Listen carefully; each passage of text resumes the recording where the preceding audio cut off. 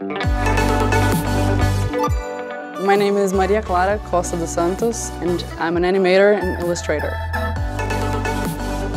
The first thing I do when I'm working with animation in Photoshop is, on the timeline, I enable the timeline shortcut keys. It's here that you enable the timeline shortcut keys.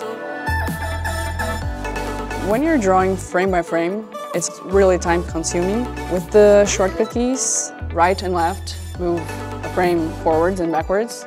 So you can just move to the next frame and draw and move and draw. So enabling timeline shortcut keys is the first thing I do.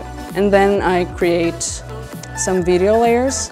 I don't use a single video layer for the whole video. I separate it by scenes. So just pressing the up arrow key, I can go to the beginning of the scene I was working on. So I don't have to try to find the beginning of the scene in a big timeline, so I think that's really helpful too. This speeds things a lot, like a lot. You can do things in probably half the time you would